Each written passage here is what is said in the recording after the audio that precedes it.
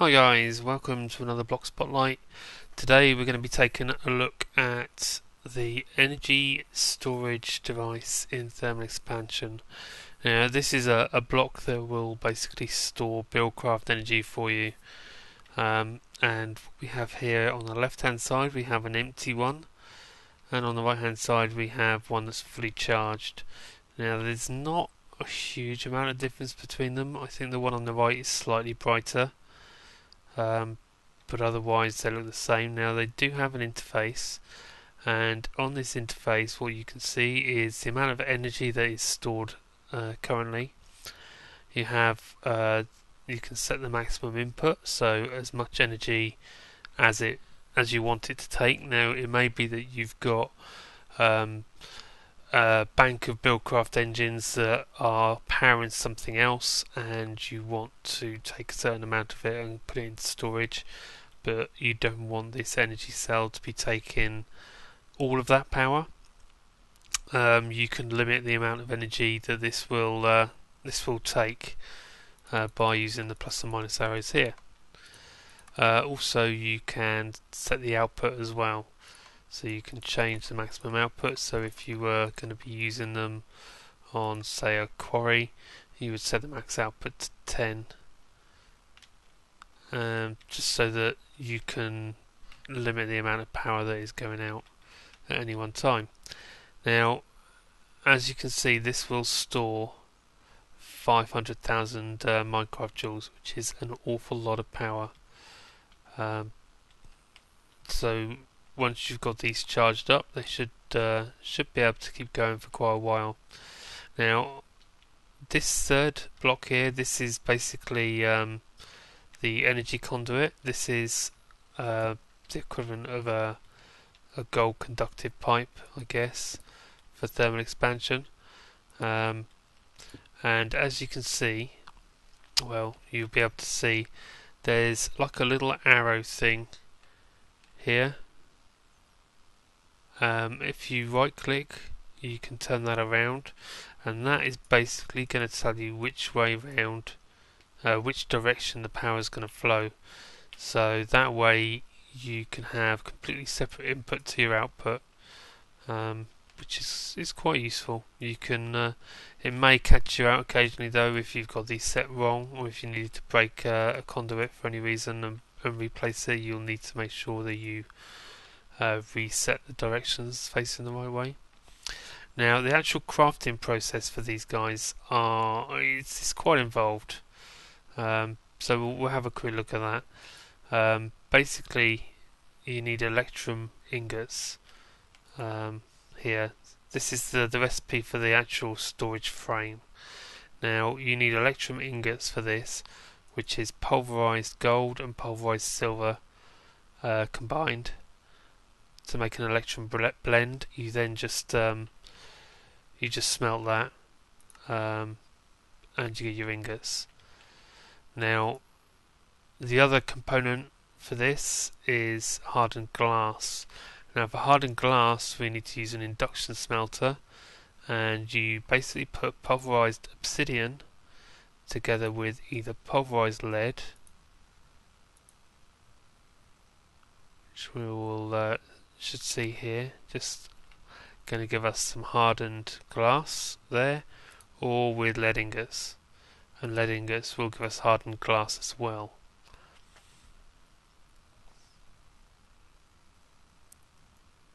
Like so. So either one, you will need pulverized obsidian though, so you're going to need a pulverizer to get either of those two components created.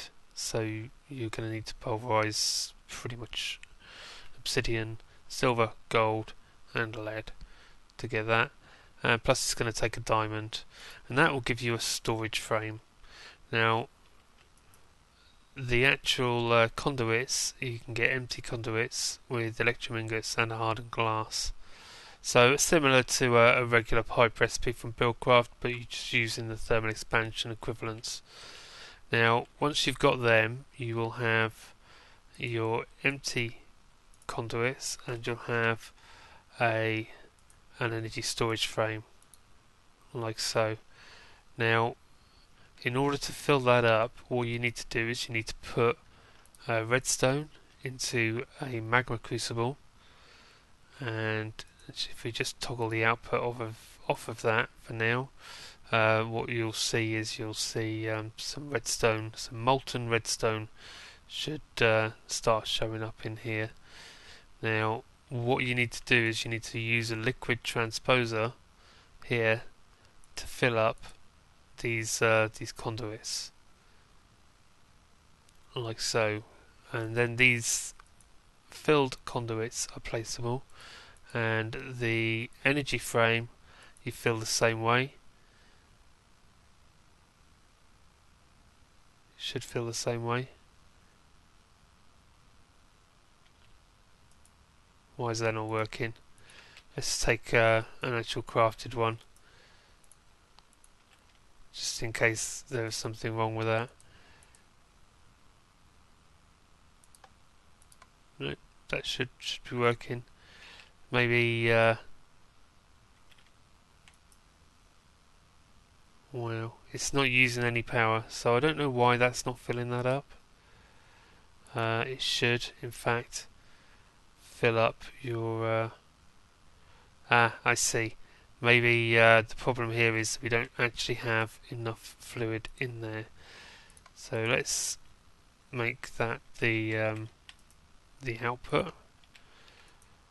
Get this filled up, and when that fills up, hopefully that's going to start filling. And it's not, is it? Wow. Okay, little derp there by me. I missed out a step.